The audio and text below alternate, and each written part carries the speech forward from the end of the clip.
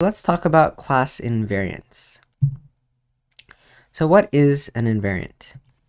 If we break down the word invariant, it means not varying or not changing. So it's a condition that should always be true. And in the context of classes, a class invariant specifically describes a condition that should always be true over the course of an object's lifetime. So to give a concrete example, let's think about some invariants that we'd want to maintain about a TV class. So looking at the member variables here, you might think about some invariants that might relate to the range of values that we'd consider valid for a TV. So we have this channel and volume member variables in our TV class.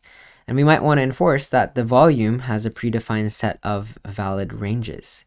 So an example invariant that we might say for the TV class is that a volume can never be negative, because a negative volume doesn't really make any sense. Another idea is we can make an invariant that enforces that channels are only between 1 and 500, or some range of numbers.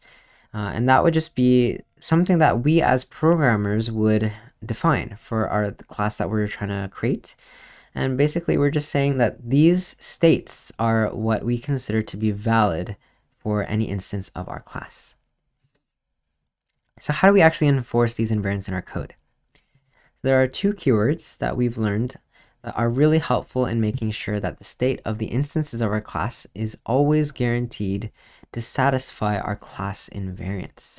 And the first helpful keyword is the private keyword.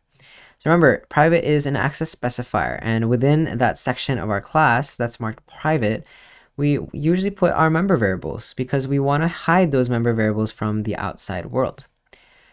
Private prevents anyone outside of the class from going in and accessing or changing the member variables to a value that would break the class invariants that we define. So this means that within this video game class, the player member variable can't be modified or accessed from outside of our class unless we provide some accessor function within the public section of our class.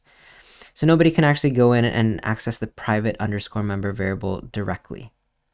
So that means that we can guarantee that no one in the outside world, essentially outside of this video game class, can modify player in a way that we wouldn't want them to. Another helpful keyword is the const keyword. If we specify const in the return type of our functions, what that keyword does is that it ensures that the value that our function returns is constant, which means that it can't be changed or modified.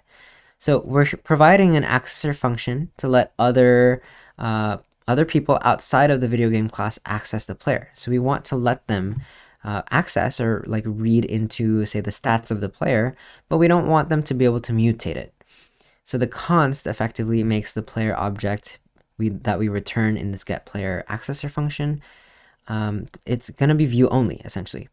So we can rest assured that no one will make unwanted changes to the player that we're returning in our video game.